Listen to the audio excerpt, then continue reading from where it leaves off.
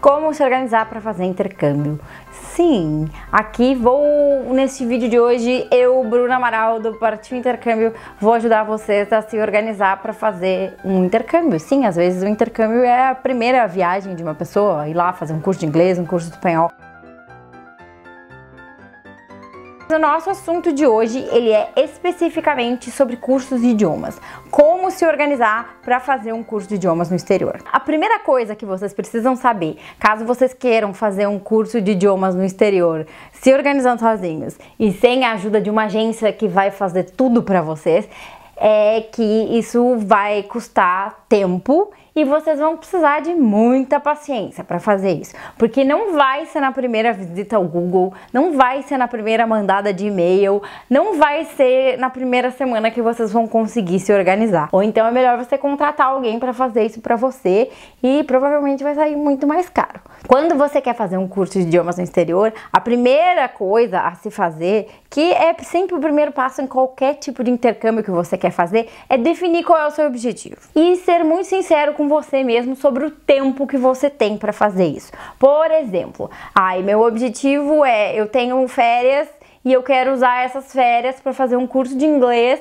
para eu poder travar meu inglês, pegar um pouco de fluência. Beleza? Então, seu objetivo é fazer aí um curso de férias de 30 dias. Ah, não, mas eu quero ir para algum lugar por mais tempo e eu quero algum lugar que eu também possa trabalhar. Ah, não, eu quero aprender um outro idioma, eu quero, sei lá, fazer um curso de espanhol. Definir o objetivo é muito importante, porque senão você vai ficar completamente perdido. Aí, definido o seu objetivo, qual é o tipo de curso que você vai querer fazer, sei lá, vai ser um curso de espanhol, vai ser um curso de inglês, vai ser um curso que possibilite você trabalhar, aí você tem que começar a olhar para os países, porque sim, você pode fazer um curso de espanhol na Espanha, você pode fazer um curso de espanhol na Colômbia, você pode fazer um curso de espanhol na Argentina.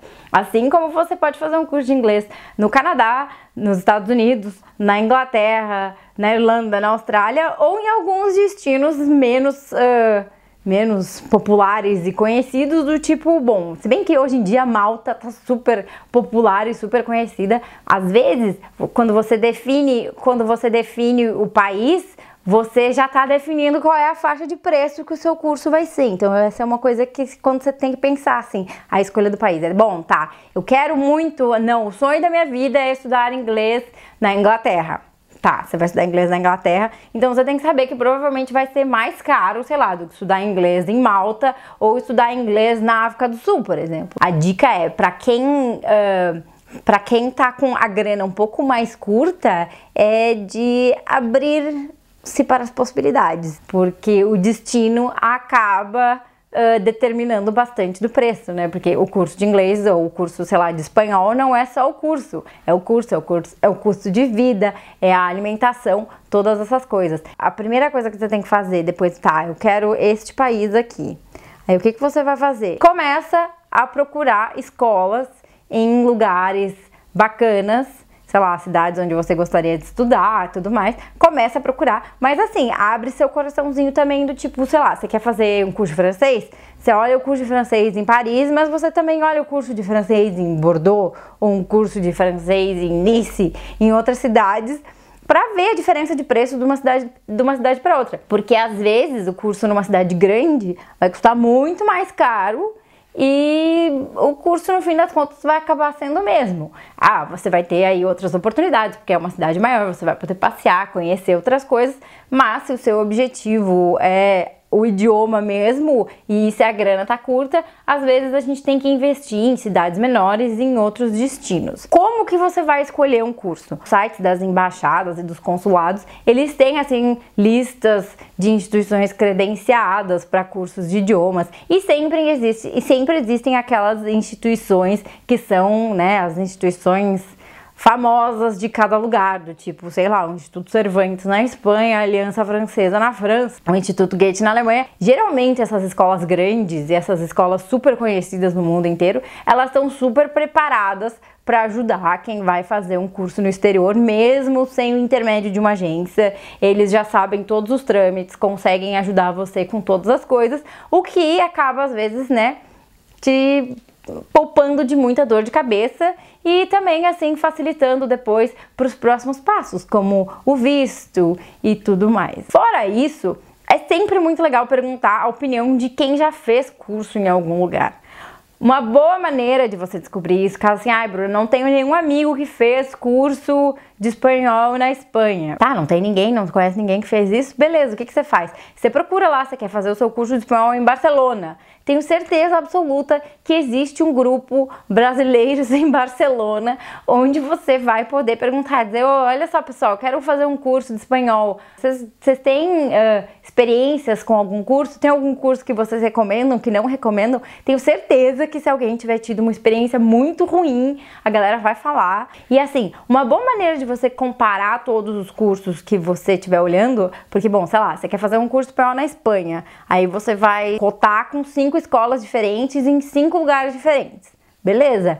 Aí eu, por exemplo, a minha dica de pessoa que super adora fazer planilhas no Excel, se organizar com esse tipo de coisa, boto tudo tipo num Excel, aí coloco, curso tal, é na cidade tal, dura tanto tempo, tem tantas horas aula, a cidade tem isso, aquilo outro de bom, e tem aquilo outro de ruim, e boto todo mundo um do lado do outro, para eu ter ali aquela visão, assim, para poder comparar um com o outro. Não tenha medo de mandar 1 milhão de e-mails para a escola perguntando desde forma de pagamento, quantas horas aula, se o material está incluso, se tem taxa de matrícula, se eles ajudam você com o visto. Todas essas coisas bem certinho, perguntar tudo, coloca lá na sua planilha, comparando um curso com outro, para você poder fazer uma decisão assim que tenha, que não só caiba no seu bolso, mas que também atinja o seu objetivo. Outra coisa muito importante é entrar em contato com as embaixadas e os consulados para saber como que funciona na questão do visto. Por exemplo, na Europa, geralmente, se você vai passar até 90 dias, brasileiro não precisa de visto.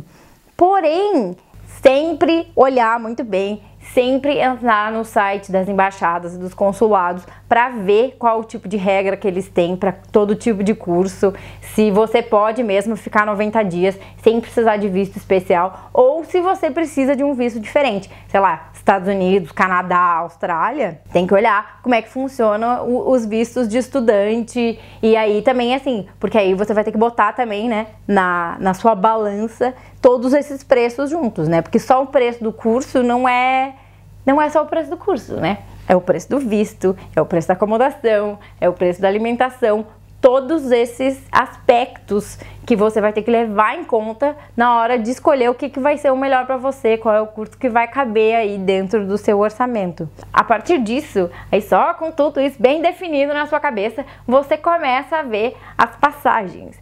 Sim, e para ver a passagem, você pode ver a passagem em 1 milhão de lugares. Eu aconselho você sempre assim, dá uma olhada com as agências, conversa com várias agências de viagens diferentes, faz cotação com uma galera, diz, ó, vou fazer esse curso aí, você tem algum tipo de passagem de estudante? Também ficar ligado naqueles sites que tem promoções, aquelas promoções assim maravilhosas, do tipo, sei lá, passagem para Nova York por R$1.000. Então, assim, ficar ligado em assinar newsletters desses sites, do tipo, sei lá, melhores destinos, assina a newsletter aí do Melhores Destinos, recebe todas as promoções pra você ficar, de repente, aí você marca suas férias e faz o seu curso exatamente nesse mês aí em que você conseguiu uma passagem muito barata. Porque às vezes você pode fazer esse processo inverso, assim, achou a passagem muito barata e depois você vai atrás do curso. Também é uma outra maneira um outro approach para você poder fazer o seu intercâmbio. Além disso, um outro pedaço muito importante quando você está organizando o seu próprio intercâmbio é o seguro-saúde.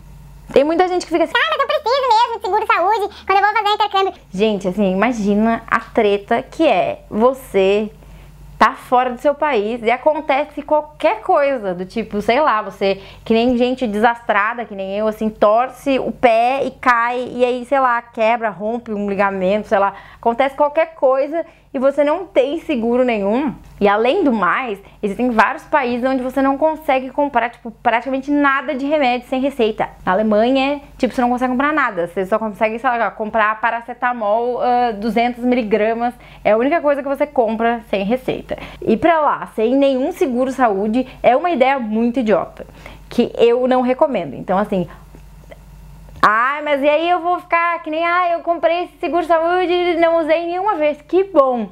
Seguro-saúde é aquela coisa que você compra pensando em não usar. Não vamos economizar neste pedaço, porque não quero ver ninguém passando aperto fora, né? Porque assim, se é pra passar aperto, então a gente passa aperto no sentido de que nem eu, quando viajei pra Alemanha em 2009, tipo, passei praticamente 6 meses almoçando torrada. Torrada, né, da onde eu venho, torrada é o tal do misto quente dos paulistas e do resto do universo. Mas eu economizava grana porque eu precisava fazer outras coisas que eram mais importantes pra mim naquele momento. Você já se organizou pra fazer intercâmbio sozinho? Conta pra gente como é que foi. Entra aí, tem o grupo do Partiu Intercâmbio, onde a gente conversa com todo mundo. Eu tô aí no Instagram, estou no Facebook, estou em todos os lugares. O Partiu Intercâmbio está em todos os lugares para conversar com vocês. Qual foi a maior dificuldade que vocês encontraram para organizar o intercâmbio de vocês sozinhos?